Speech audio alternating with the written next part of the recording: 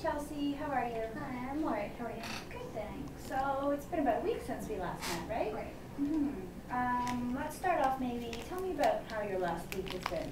It's been kind of stressful. My boyfriend and I ended up getting into a fight this weekend. Oh no. Yeah. It's mainly because I've been going through his messages, and he doesn't like that at all. Okay. What were you feeling when you went through his messages? How were you feeling when you went through his messages? I was feeling a lot of emotions, like I was like upset and angry about it. Were you? Yeah. Okay. It sounds to me as there's not a lot of trust going on right now between you and your boyfriend. Is that right? I guess so, but I thought that at the beginning, when this whole thing happened, I thought I was getting I thought I was getting better with trust over the last couple of weeks. Okay, you felt like you were getting a bit better with trust. Yeah. See, to me, from what I'm hearing, is that you sound like you're getting a little bit better with trust, yet you're still going through your boyfriend's phone. How do you think that is? Becoming better with trust. I guess it doesn't really make any sense now that. Not so much, right? Okay. Well, I'm talking about other emotions that you were maybe feeling in the past week. I've been fine, I've been happy, just connecting with my boyfriend again, but then I'll just get so mad, and then I'll just be sad, and there's just so many emotions. There's a lot going on right now. Yeah. What's the main emotion that you think that you've been feeling?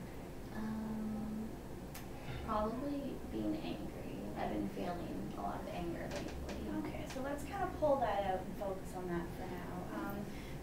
What do you think is making you feel so angry?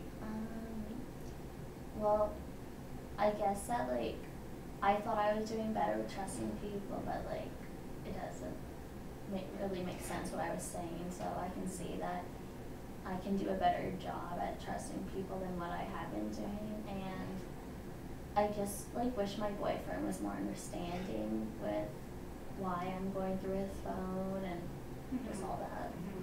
So it seems that maybe, from what I'm hearing, is that you're a little bit stuck. Since the rape has happened, you're kind of stuck in the same place. You haven't been able to move on so much. I feel like I haven't been making any progress. No. And how are things at school then? Things at school are getting better. Yes. Yeah. Okay. I've been talking to my friends a lot more actually. Okay. About the rape. Well, see, that right there, you had said that you don't feel like you're making any progress, or very much progress, since the rape. And when we talked last week, you said that the only person that you spoke to about it was your boyfriend, and you just said now that you've been more open about it talking to your friends. So that, to me, shows that you are making a little bit of progress. Yeah, I guess I can see that. How does that make you feel? Better. Yeah, it does, doesn't it? Okay. So, now that you mentioned all of this stuff, I do feel a lot better about everything. I feel like I'm opening up to people, and people are starting to understand why I've been really upset and stressed out and really angry. To me, from what I'm getting, is that from when we spoke last week, is you were very withdrawn. You were very stuck, sort of in the place since the rape, and you say that now that you're talking with your friends more, and you're trying to work on the trust issue with your boyfriend, and you understand the importance of communication. Yeah, right? for sure.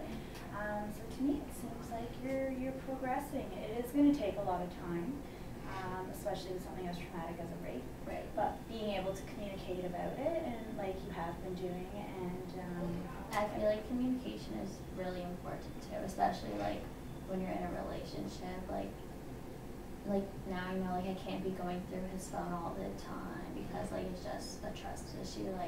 If I keep doing that, we'll just keep fighting. Absolutely, and the problem is always still there. Right. Okay, so then maybe this week then you can work on just your trust, just building your trust and continuing with the open communication, and then we can talk again. Right. All right? Okay, thank you.